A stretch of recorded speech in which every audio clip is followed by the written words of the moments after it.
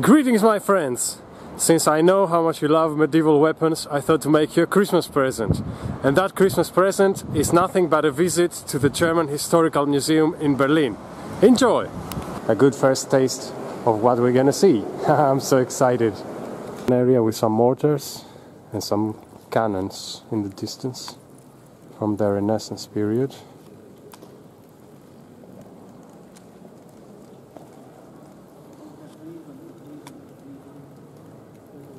Pretty nice. This is so cool, check it out. If you look at it from different angles, different figures appear and disappear. It's Germans in different periods in history. German peoples.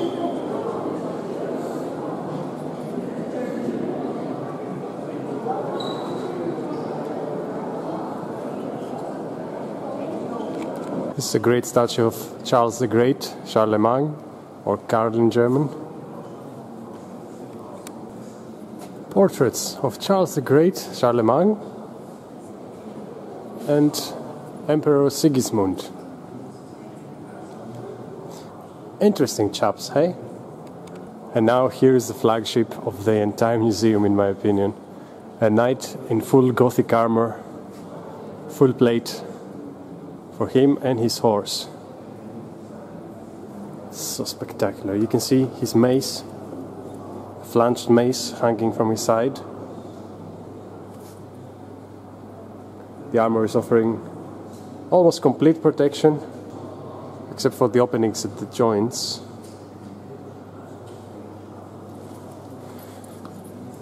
Even the back of the horse is quite well armored. The tail is coming out from there. There is enough air for ventilation, just for, you know, the horse poo.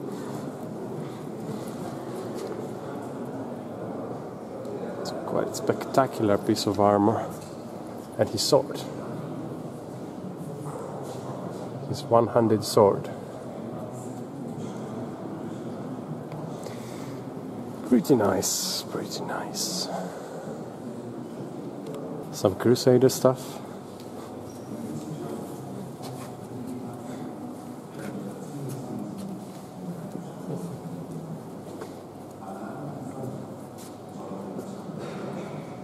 And a nice sword.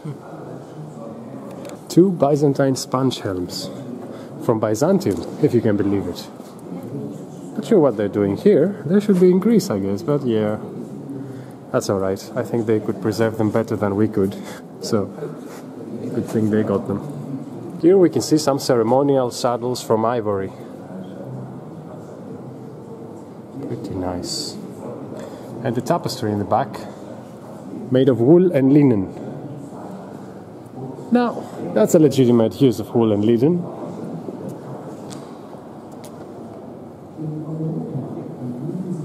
And down here, crossbow bolts and the crossbow. That thing looks quite crude, but I'm pretty sure it was quite effective as well.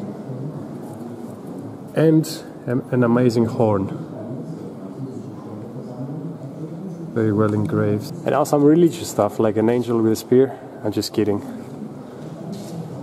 Here's chainmail and a broad spear. Actually, that's like a cutting spear. It's very heavy. You can easily cut with the side, it's sharpened. And a breastplate and a Gothic helmet. And a flanged mace. And some stabbing daggers, looks like a rondel. And another mace. And another Gothic helmet.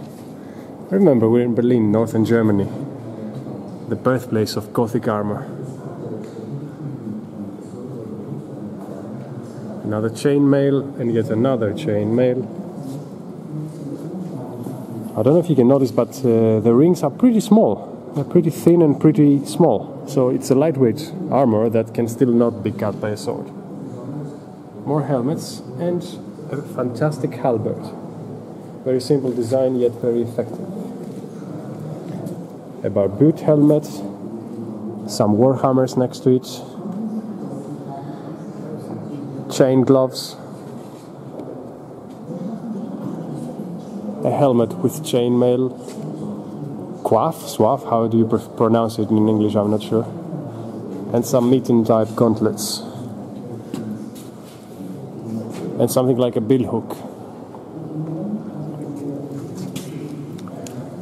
Swords, another mailed swaf, quaff, quack, quack, quack, quack, Donald Duck, and another helmet. That's a different design.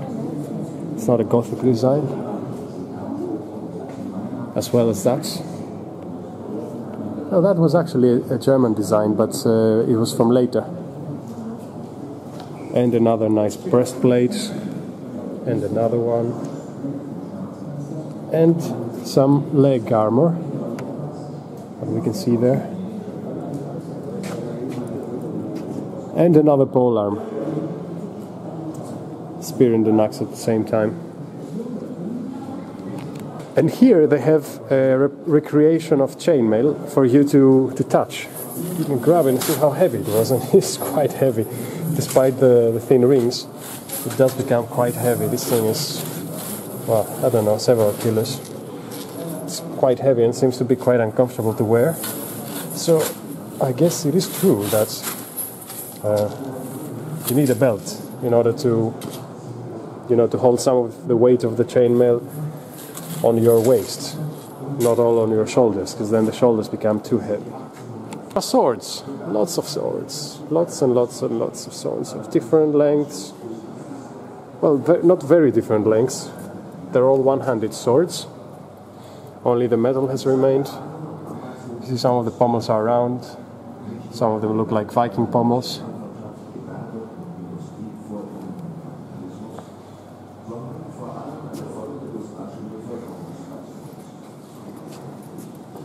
All of them pretty nice. And here some Pavis shields, some big shields. Pretty big. It's as tall as I am, and I'm not a short person. This one too. And these are smaller shields. I believe they're also used by archers though, in the same fashion like Pavis shields, because of the strange shape they have. They're not very well made for deflecting blows from swords and stuff, melee weapons. Check out this book, how old it is. It depicts a city which is Nuremberg. You know Nuremberg, it's pretty famous for the trials of Nuremberg, and this is how it was in the Middle Ages. And this book is so old, look at this.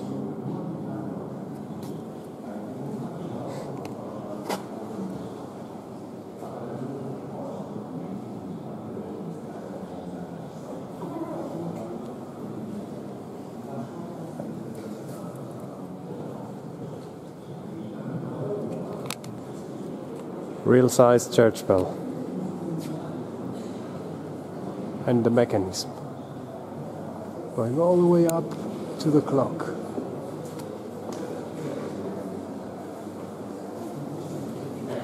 Next to it, some more shields. And some more Gothic helmets.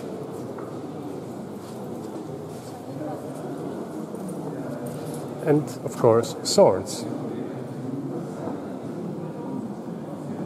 These, as you can see, are pretty big, and they don't have a tip. Can you guess why?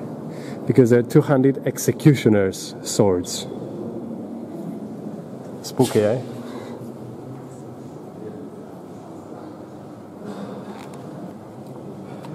And since we are in a historic museum, these are actual swords that actually took real heads.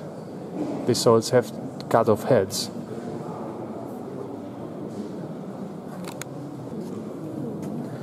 This is another very old book, The Chronicles of Cologne.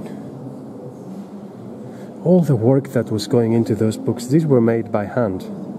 Can you even imagine, painting this kind of book by hand? All those pages. So here is a city from the Middle Ages. There's this main road that brings you to the central palace, and it's like a cross. Yep, now you see it better. It's like a cross. So the central palace can actually overlook everything. Here is the cathedral. There is something that looks like a mausoleum or something. The walls all around the city. Let's watch it from a different angle.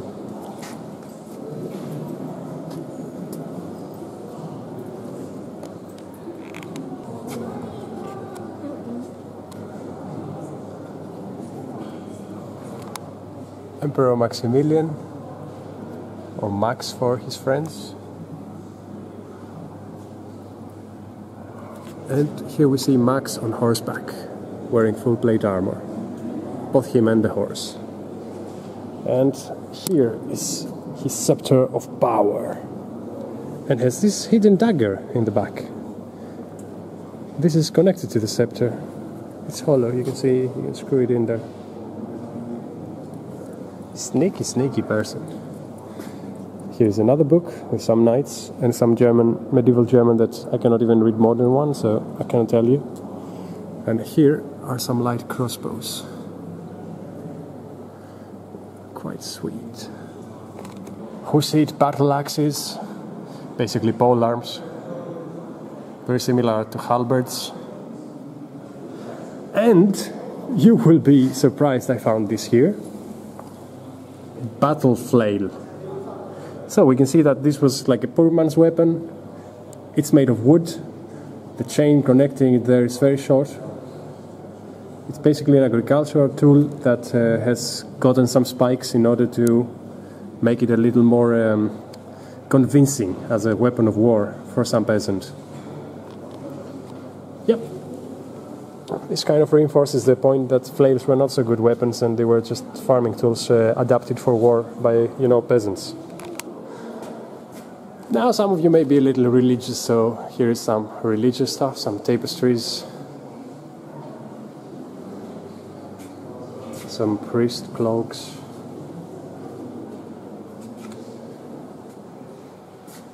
church music books,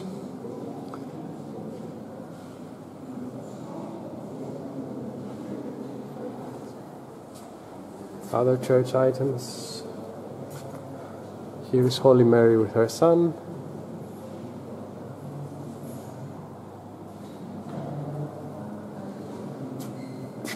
And here is another book, which is the Legenda Aurea of Jacobus de Voragine. No idea who that is, or no idea what a Legenda Aurea is. So, big cross with Christ on it. More medieval books.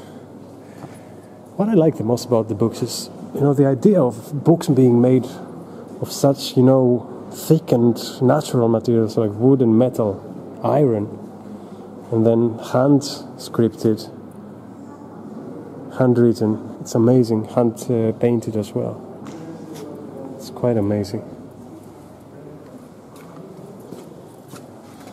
And this is carved and painted. Jesus Christ being crucified.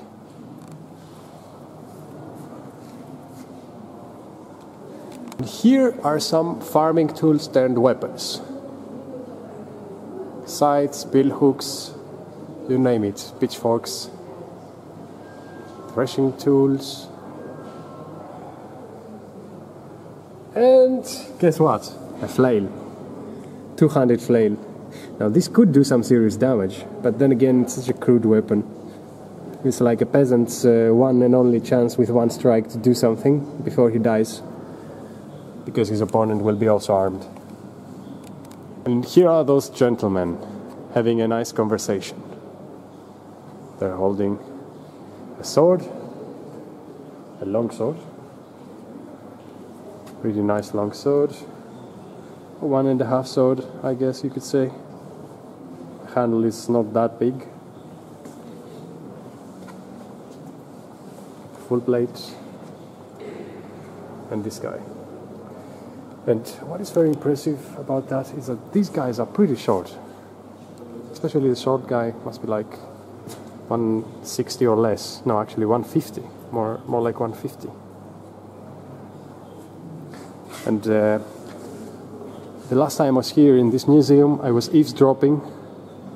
There was a tour guide, and he was telling some people that it was because of malnutrition, because they were eating meat all the time and not so much, so many cereals, not so much, you know, they weren't getting enough carbohydrates, so they were staying quite short sometimes when it was like that with some nights. Oh well, Middle Ages. Emperor Karl V in a magnificent armor, magnificent full plate. Is he holding? Is he holding like some kind of club? I don't see any, you know, head on this weapon. Strange. And his helmet is right next to him, with the plumes, red plumes, really beautiful. And here is a painting called Emperor Charles Passing Judgment on His Enemies.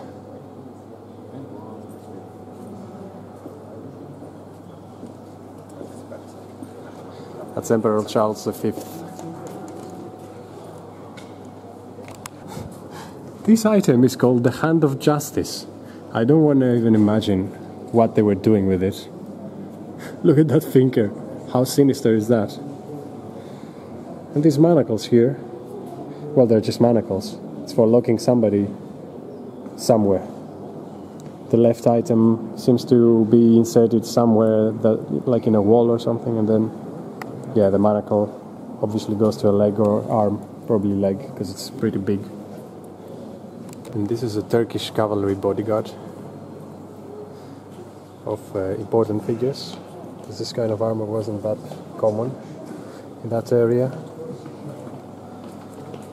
It was only reserved for, you know, very important soldiers. Here are some more helmets.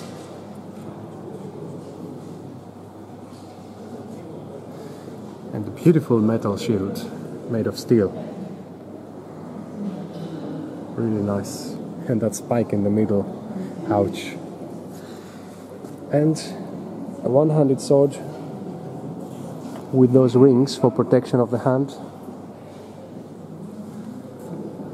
An interesting dagger. Interesting shape. And not very symmetric too, I may add.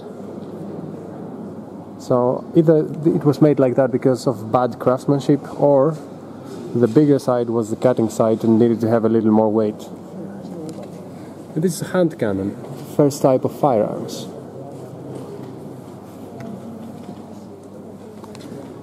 And a conquistador style helmet.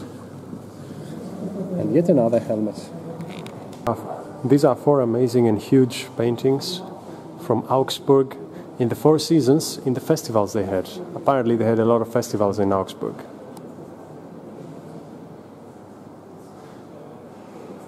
What we're looking here is the spring. And then here is the summer. This thing is huge, by the way. I don't know if you can see it in the video.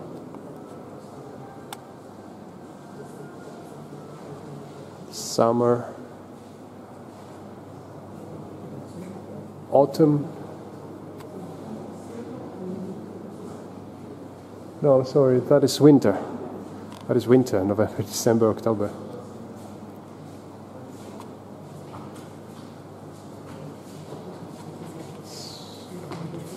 And autumn is here.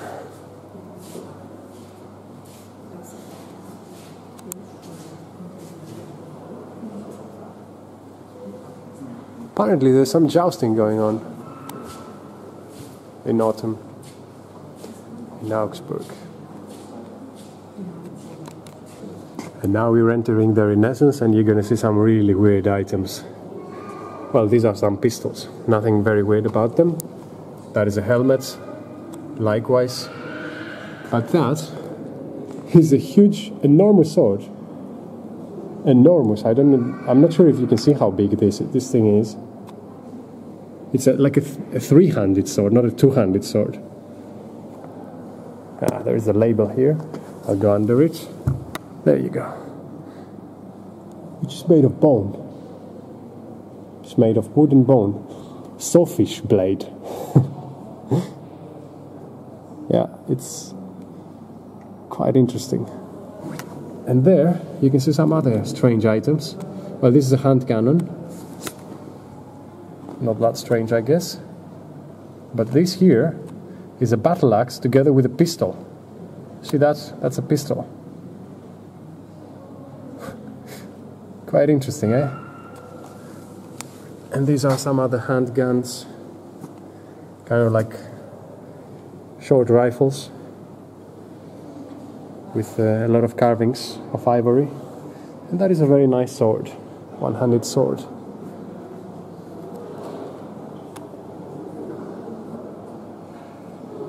Pretty nice. And that is a spooky anatomy book so that you know how to kill somebody. It's pretty important with all those weapons. To also know how to use them, I guess.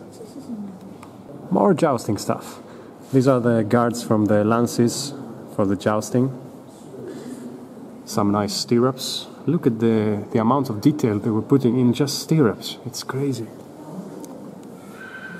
And these are some things that I'm not sure what they are, to be honest.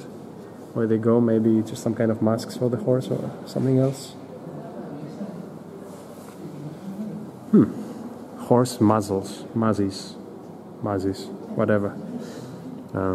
Yeah, can't really imagine the horse being in there comfortable. Or, I mean, they're not that protected, I guess. But this is quite amazing. It's a great plate armor for the head of the horse. And here we see some more armors.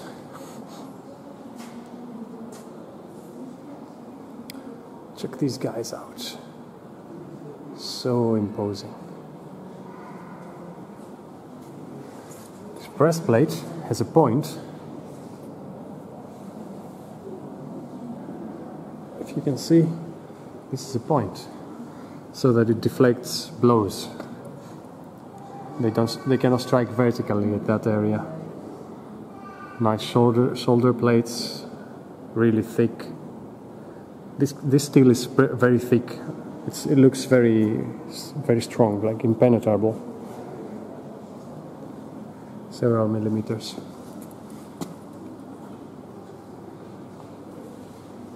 Here's a mitten type gauntlets. Here are some other breastplates, neck guard, helmet, and another one. Great detail. He's holding also the guard from the lance.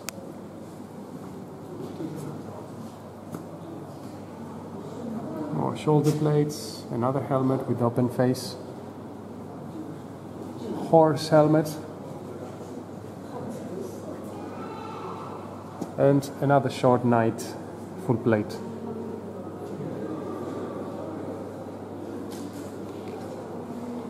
And another knight. Not with Gothic plate though this time. But totally armored, him and his horse.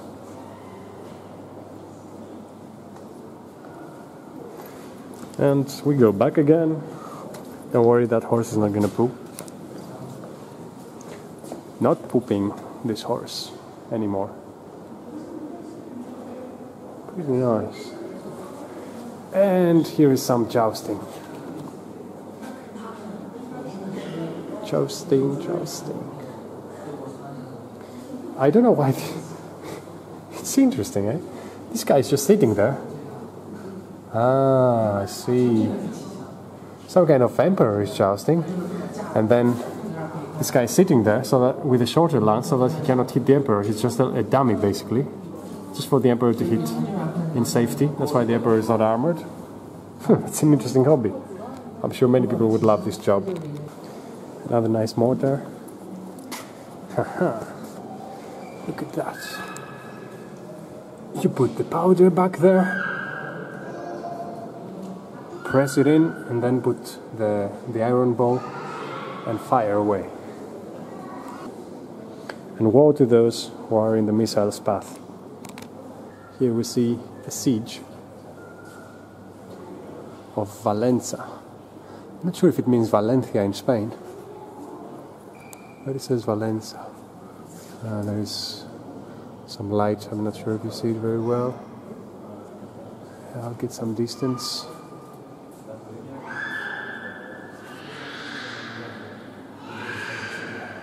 Troops talking, drinking, not besieging too much.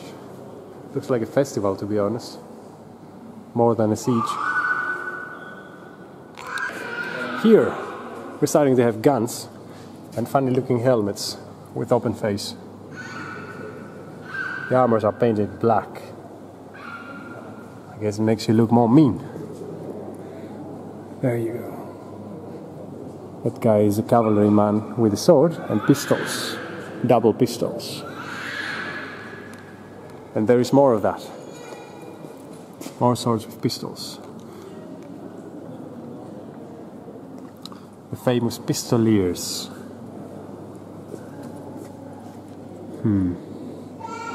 And they have rapiers. Those are not sabers. The blade is very thin and light. Interesting. Small swords. Look at these guns. These are enormous. These are enormous. That looks like nobody can lift it, actually. And that. And here we see the rapier of the Elector Georg Wilhelm. Look at that guard. Quite interesting. Confusing as well. Blade, straight and thin and double-edged. And then some daggers. Strange, spooky daggers. This is for capturing a sword there, I guess. And this is this kind of dagger that looks like fiction. Like fan fiction. But it's real. And it's something you stab somebody with and then it opens inside the body. And pistol. This is where you give the powder. King Louis of France. What a charmer. Absolute pretty boy. Here's a short sword and the pistol. You can see that it's a single-edged short sword with one side of the blade thicker than the other for chopping power. And here is a relief of Vienna. Apparently that's how Vienna got reliefs, not by going to the toilet.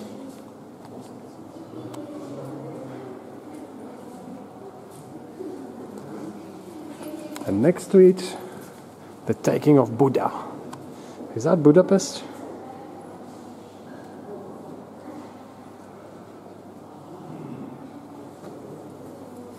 The pest part is missing, which is a good thing, I guess. You see the Turks there.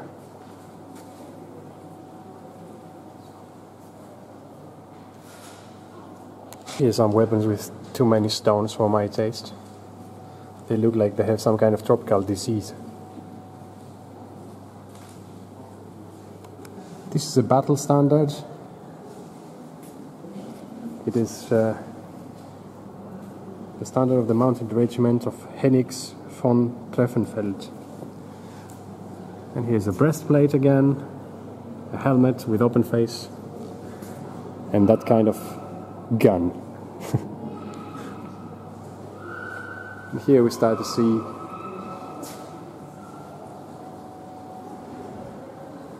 see some grenadiers. Yeah. This is a grenadier of Friedrich Wilhelm I. That powerful Prussian king. The light is in the way. And here's another one. And here is Friedrich Wilhelm himself. chubby fella, but apparently a very good soldier and tactician.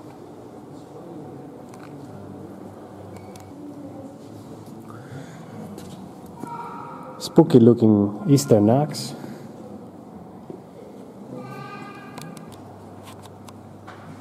Hunting spears from the Renaissance. Really heavy. The shaft is very, very thick to give them weight, I guess. And the blade also is pretty thick. And some more guns. And some kind of long knife there.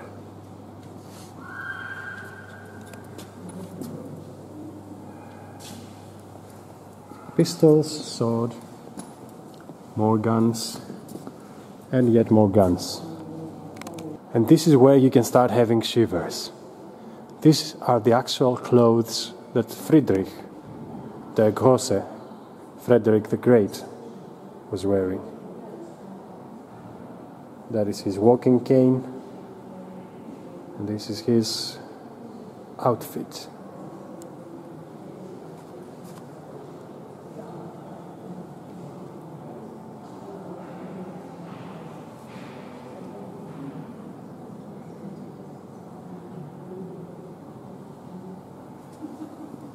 And here are his gloves.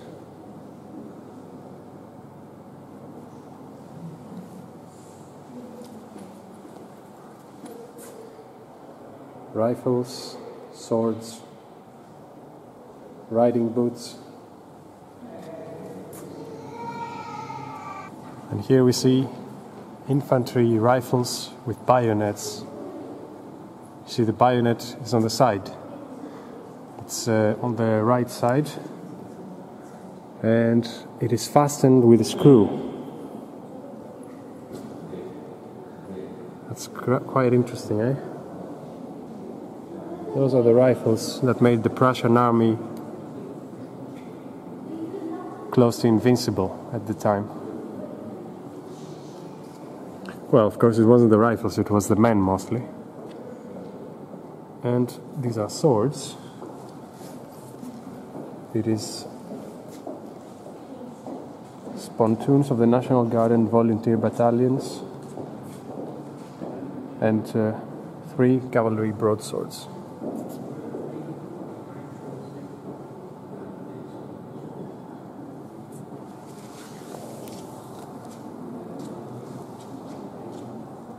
They are single-edged, as you can see,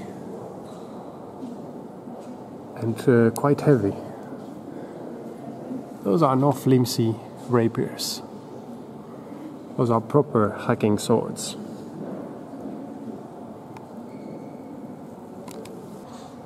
And those are some interesting anti-cavalry spears. As you can see, they have some hooking devices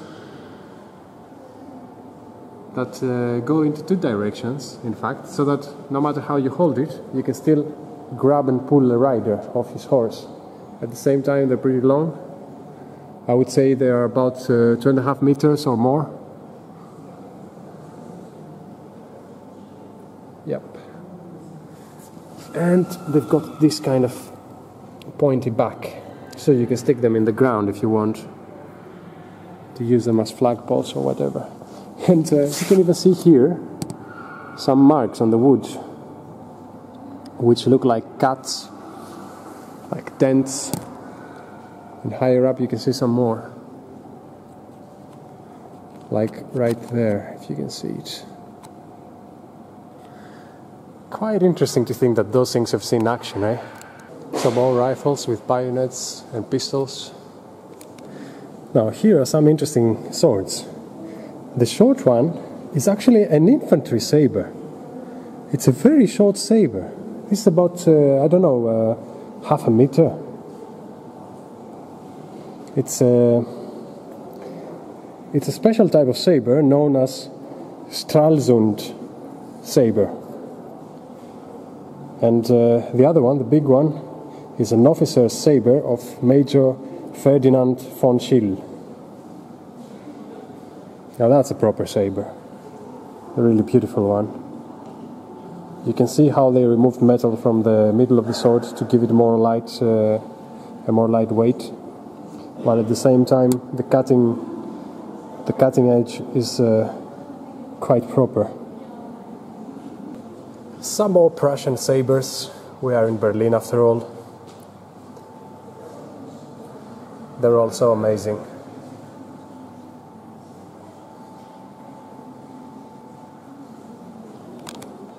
And here we see Prince Karl August von Hardenberg. Was born at 1750, died 1822, and he's in Paris here. He thought, yeah, let's take a picture. Wait a minute, there are no cameras to make pictures with. Let's have a portrait. It's pretty nice though. And his trousers are too tight. Must have been fashion back then too. So here we see, after the Battle of Leipzig, the three leaders, they are having a civilized conversation after shedding a little bit of blood. Yeah, you know what they say, that war is the continuation of diplomacy with other means. In this case, diplomacy is the continuation of war with other means. This is from 1917. It's a US trooper, First World War. The bayonet is covered with that sheath. His rifle, gas mask, the whole deal. Gloves, hat, shovel, other small items. This particular helmet that they had back then, had a trench knife. Check this out. It's like a knuckle duster. Just for stabbing, I think, although it's in the sheath, so you can't really tell, but it seems to be very thin to have a blade. It's just a stabbing iron, that's my guess. And this kind of hat, which resembles the Rangers of Canada a bit. And here you can enjoy some US propaganda. Join the Navy, the service for fighting men. Translation: you're a pussy if you don't join the Navy. I want you for US Army. Well, if that guy wants you, Uncle Sam, then how can you say no? He gave you chocolates. Sure, we'll finish the job. I'm not sure what job he's going to finish with his hand in there, in his pocket. But okay. Victory, Liberty, Loan. Translation: a way for the bankers to make money based on war and bloodshed of others. The call to duty: join the army. It's your duty to join the army for home and country. It's your duty to go to a continent one planet away to fight somebody you don't know for home and country. Makes total sense. Victory, Liberty, Loan. For home and country, look at your family. I'm sure it helps them somehow if you go to war. And also buy Victory, Liberty loans and make some bankers rich. And buy a Liberty bond lest I perish. So if you don't buy it, it's not the bankers that will lose money, it's liberty itself that will perish. I hope now you understand all the totally logical reasoning for sending Americans to a war half a planet away. And now the German part of the propaganda. Subscribe to war bonds for a good peace. Thus your money helps you join the fight. Subscribe to the war. Subscribe to the war loan.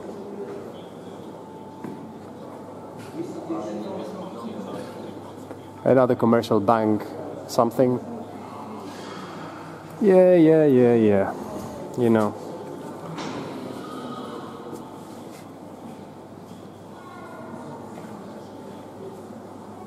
I guess it was the similar thing in all countries. Oh, here, that's interesting. That's, what is it?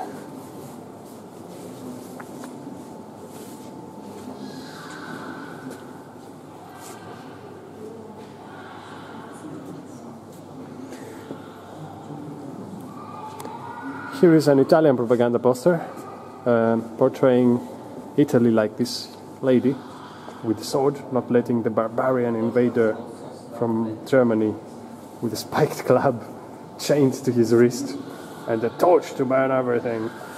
Not letting that guy, who has this puzzled look in his face like, what the hell? A chick with a sword threatening me.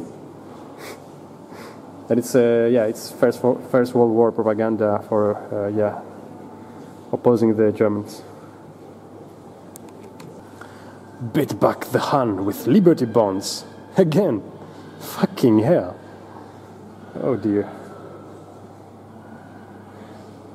And the German gentleman here from the Prussian army with this spike here on the helmet is portrayed as some kind of dark-looking monster.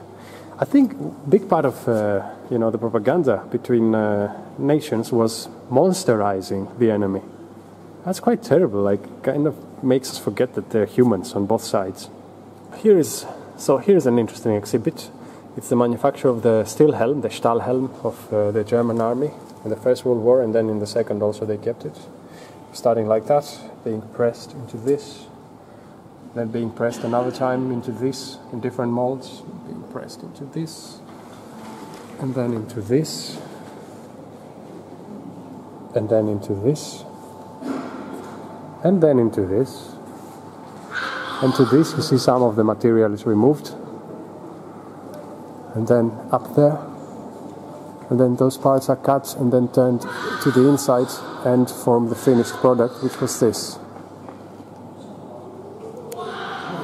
It was probably the best helmet of the time. This is a sword of a member of the Viennese Academic Legion. Sorry for banging my camera against the glass. I can't help it sometimes. And then there are some sabers from the Viennese National Guard down here. Fancy that handguard? Pretty long sabers. Not too heavy. They're pretty thin. The metal is not too much. But yeah, they're quite long. And the murderous pointy edge. A murderous pointy end. Over there. Wow, this is a powerful painting. It's Prussians storming and taking the Alsen Island by storm against the Danish. So we see the Prussian soldiers. That was an attack that happened at 1864. We see the Prussian soldiers here charging, using the rifles as a club, firing pistols, charging with bayonets, and taking the island of Alsen by force. Here we see the boats of the Prussians coming. Quite spectacular. It's pretty dark, this painting, but has more light here. It has more light around the Danish flag.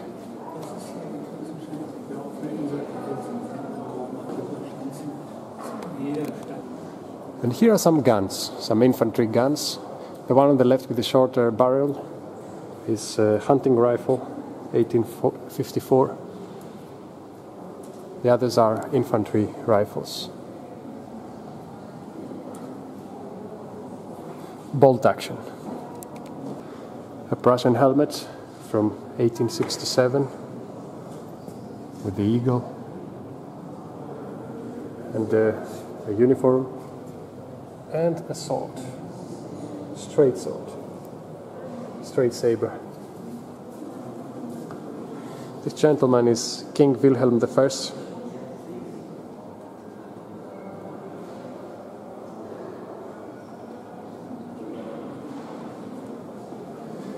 And here are more Prussian helmets.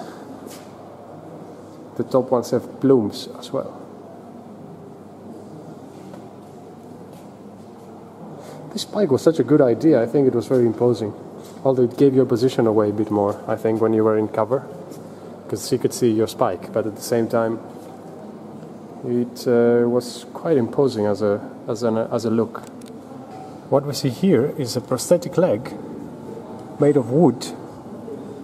Painted wood and some leather parts for somebody who lost his leg in the war. Here we see different types of helmets shot, which probably means that the person who was wearing them ended up dead. This is a British helmet, and I'm not sure what this is. It's a strange kind of helmet, but the one next to it is quite definitely German. And a Prussian helmet with a bullet hole, and another Prussian helmet covered with fabric, which also is shot by a bullet, but it's not penetrated. It's quite interesting. Of course, there are two different types of bullets, so maybe it was shot by, I don't know, a pistol or something. Now, here is some First World War stuff, and look at that, it's a breastplate. Apparently, there were some soldiers that were using breastplates to protect themselves in the First World War. It's actually quite effective if the steel is quite thick, and this steel is thick. Look, I don't know if you can see it. Of course, the rifle bullets at the time were huge and could penetrate steel, but this steel is quite thick, and I believe it could probably resist a bullet shot. And then there are some machine guns there, different types, rifles, bayonet. Check this out, a little flail for trench warfare, which probably ended up here because the guy who had it died, because he realized it's totally ineffective. It's got a spring though. Maybe with a spring it's a little more effective, but I mean, come on, just get a knife, man. There. Now that's more proper. Some nice knives. And this is a rifle. It's a pretty huge rifle, I have to say. It looks very heavy. And it's got this steel plate for protection in front of it, so you can set it up and fire without being in danger of being shot at yourself. It's a pretty good idea. And here we see Germania, the impersonation of Germany. She looks very pissed off. Check out this face. She looks like she's ready to kill somebody. So it's the impersonation of Germany, with long, blonde, kind of reddish blonde hair. The Prussian eagle, armored, holding the sword, ready for battle. It's quite spectacular. This is an artillery shell. It's huge. It's about 2 meters tall. Very, very big. And all that was filled with incendiary material. So you can imagine the havoc it would wreak when it fell somewhere. Here are some different infantry regiments. On the left is a French infantry soldier.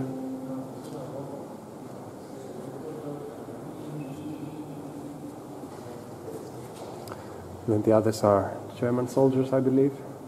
The one on the right is definitely German.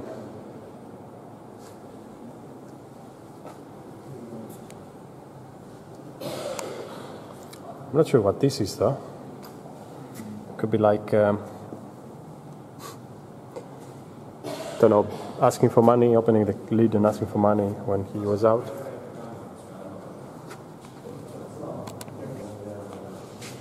Airplane bombs, First World War. Mortar shells. Rifle grenades. And hand grenades. Potato masher style. And those round pineapple grenades. Different types of bombs, different types of mortar shells. And a helmet. Alright.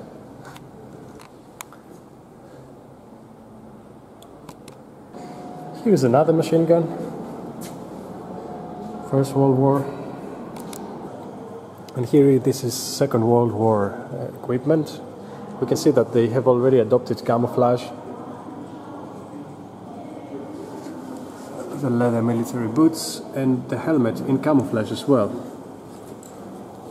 A rifle over there. Let's go on the other side.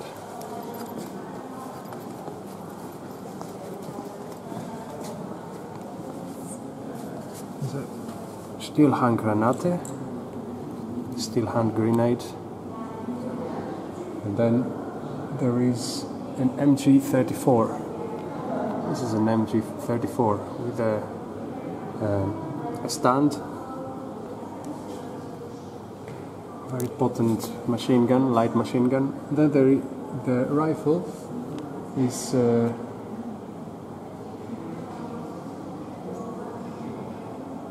the rifle is a 98K with a scope. It's got a scope.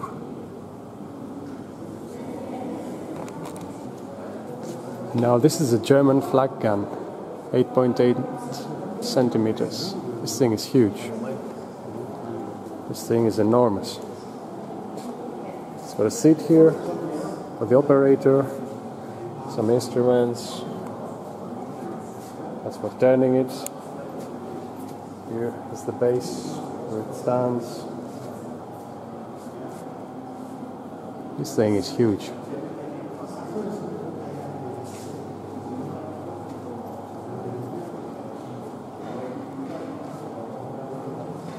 That's where you load it from.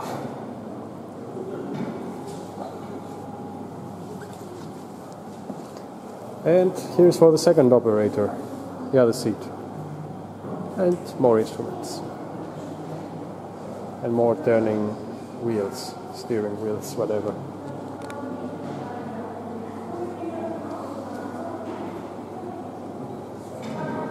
And here are some Soviet weapons from the Second World War, like mortar shells and rocket launcher, rockets, and tank weapons. Here we see a Panzerfaust, this long thing, and some anti-armor weapon, like a bazooka. I think it's the German version. Yeah, it's a German version. I think it's an early version though. Have you heard of the V2 rocket? It was an enormous rocket, and this is its combustion chamber. It's basically so big. It's like several times bigger than a person, and that's just the chamber. So you can imagine the rocket. It was enormous, and you know, the idea with it is you just drop one, you send one missile somewhere, and you don't have to worry about anything there anymore. There's nothing left. And this is an East Germany uniform. You see, it combines kind of the Russian type helmet with you know, a jacket, a coat that resembles a bit the previous World War II German uniform, and an AK-47, of course. So I came back here with my mate to make the outro for this video. This is our visit to the German Historical Museum in Berlin. We focused mostly on the military, medieval stuff, and up to the First World War. But there is so much more to see here, non-military things. So anytime you get the chance, you should visit this museum. It's the most amazing museum for this kind of weapons and armors that I've ever seen in my life, with the Glasgow Museum in Scotland coming second. So I hope you enjoyed that little museum visit gift from me. So I wish you a Merry Christmas and a Happy New Year.